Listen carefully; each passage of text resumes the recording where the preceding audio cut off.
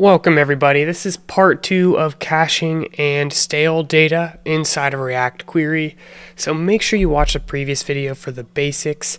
This video we're going to be talking about two major things, which is refreshing data on mount and the cache. So the idea of mounting is adding a component to the web page. It's hard to test this without the ability to also remove a component from the web page, which is when something is unmounted.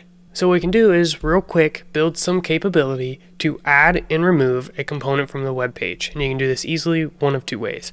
The first is with React Router, creating links on the page to go to different components, different pages. This is what we did way early on in the series. Or an alternative would be to create a button that'll toggle a component. Either one's fine, so if you're familiar with React routing, feel free to use that.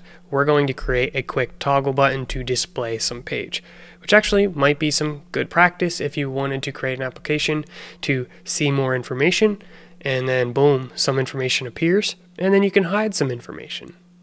So let's give it a shot. What we're going to do is we're going to first take all of our display data and move it to its own component so we can render it and then remove it. So let's go ahead and create a component for our customers, which is what we are displaying here.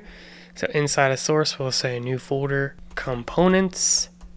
And I have built the habit of using capital letters for our files in this series. However, a lot of people also use lowercase, so don't feel like you have to follow me. Just be consistent inside your project.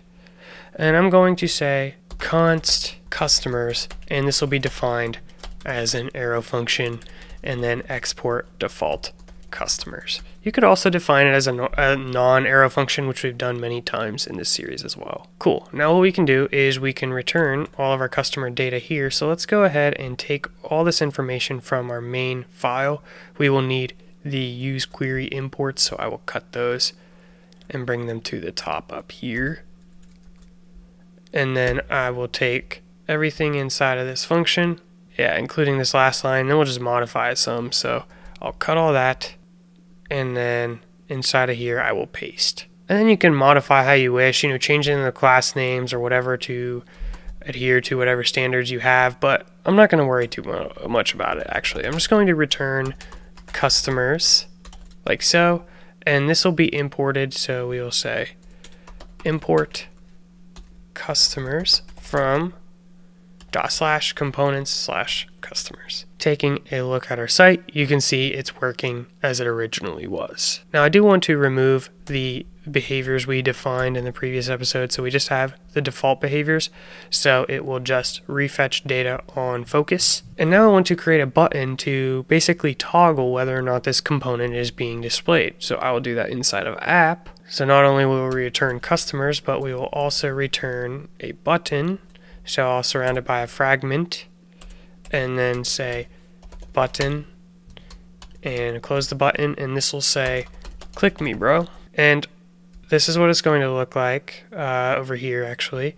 So if we want this to be centered, what we'll do is we will just shift some of the class names. So let's change this to a div and this to a div, and then just say class name is app. Now we can remove that from these here. So we'll just get rid of class name app and class name app. So now this is broken. So let's go ahead and fix that real quick. I closed the div wrong, my bad. Perfect. All right, there we go. So now we have this button, and let's tie this to some state, and we'll display this component if the state is true. So over inside of app, we will import useState. Import useState from React, and we'll define that state. So const show customers and set show customers, and we will default this to false. So they will not be displayed by default. Now what we can do is have a ternary surrounding customers here and say show customers. If this evaluates to true, we'll display customers, otherwise null. So by default, the customers will be hidden. Now we just have to make an event handler to toggle that value. So button on click, assign this a function, and inside of here we will say set show customers and pass in the opposite of show customers. So it'll toggle that value from false to true.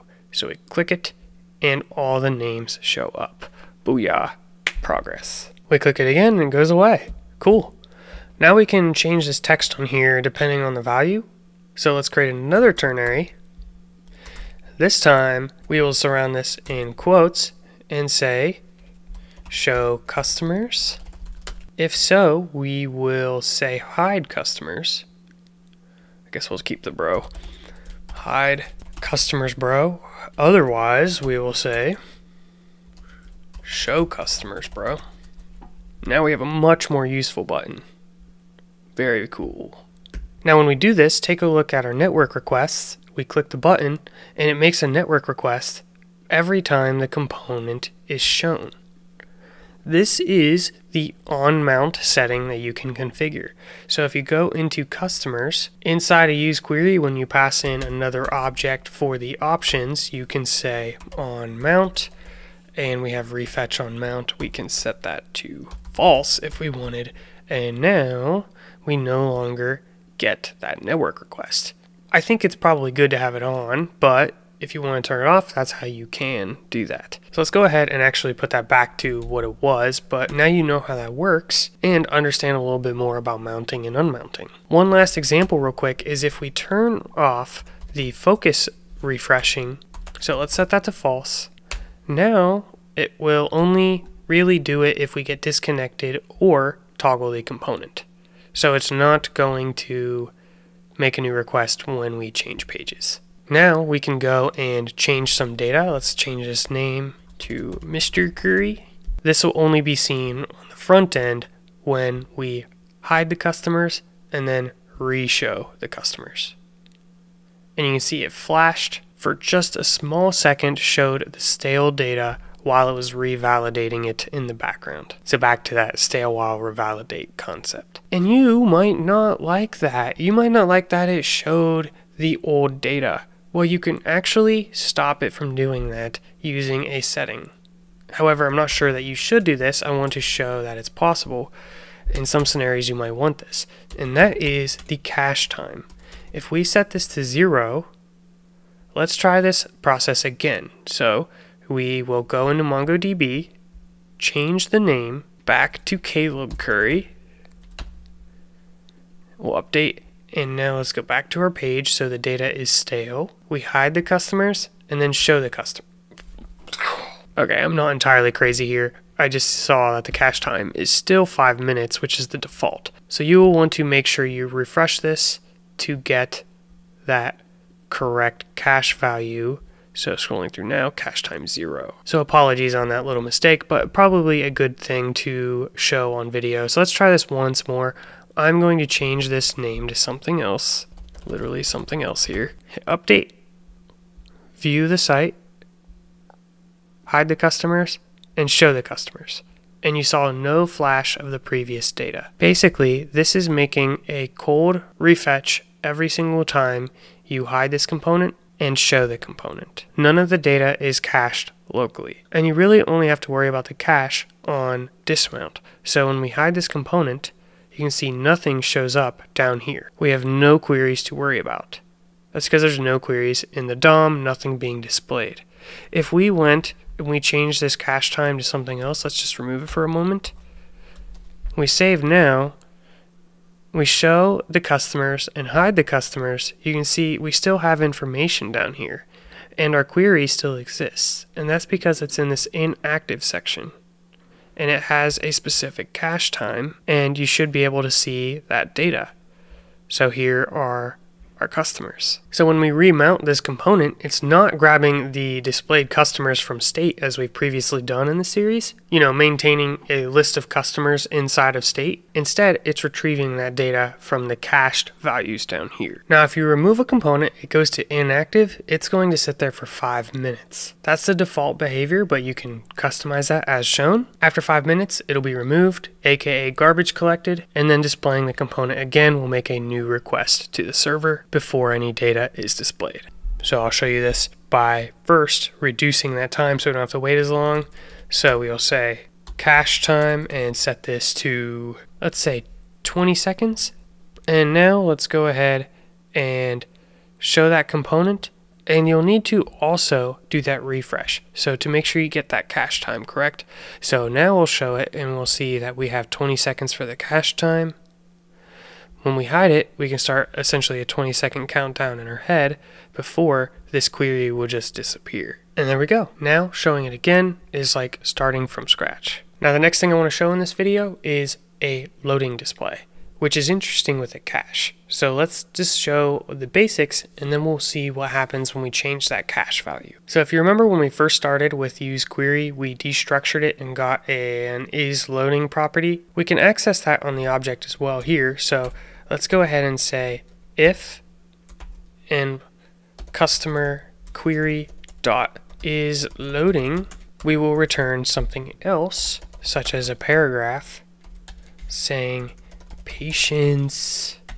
Perfect. So now what happens when we load this for the first time, we show that component, it says loading, or actually it said patience for a very short period of time. So let's throttle this to say fast 3G for a second.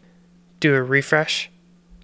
Show customers, it says patience, and then it shows the customer data. Because of the caching, it's not going to show that when we render the data again, because it's retrieving that data from the cache. So now we are in a stale while validate state where we're not going to actually be loading anymore. We would actually be fetching instead of loading, and then any data will just be replaced with new data. And that's the behavior as long as the data is in the cache. Meaning, if we wanted to see that, we could disable the cache to say 0. And now, every time we show the customers, we should get the patience. Which is probably not the behavior you want unless you are really concerned about out-of-date data. In that situation, you might not want a cache, or you might want a very short cache time. Now, because the loading is only displayed once, there's actually another state you could use if you ever needed, and that is customer query dot isFetching. This is going to be set to true whenever we requery for new data. However, I don't see a need to use that in this case. For example's sake, I will console log it. We will set the cache time back to the default of 5 minutes. And by the way, you usually don't need to change that unless you specifically feel that you need to. The default is usually fine. So let's go to the site now, do a refresh, take a look at the console, show the customers. Both the times the isFetching was false. Now, whenever we show the customers, you can see it goes to true, and then once it's done, it goes to false. So that's the background fetching to get any new data if any new data exists. There's some other interesting properties such as isStale, which you can use to check if the data is stale, and probably a lot of other cool ones in here as well. But we're not going to need those for now, so I will leave it as is. Wow, so there you go. That is your introduction to the stale data and caching inside of React Query. Hopefully it was a good intro and it helped you learn all the essentials. Use these skills to your advantage to make the most in-sync front end to the back end as possible without completely overloading the back end with constant requests. So it's a good balance figuring out how often you need to refetch and how long of a cache you really need. One more quick note and then I promise I will let you go. When you are dealing with caching, you have these keys for your different queries. These identify the queries and can actually be reused throughout your application. So if you have two locations using the same key, you can share that cache and always have in-sync data across your front end as well. We're not going to get into examples of that in this video, so if you want some extra on that, feel free to do some additional research in React Query. For now, what I want to do is I want to take what we've learned and figure out how we can integrate this with other applications. So stay tuned. I'll see you in the next video. Please be sure to subscribe, and I'll see you then. Peace out.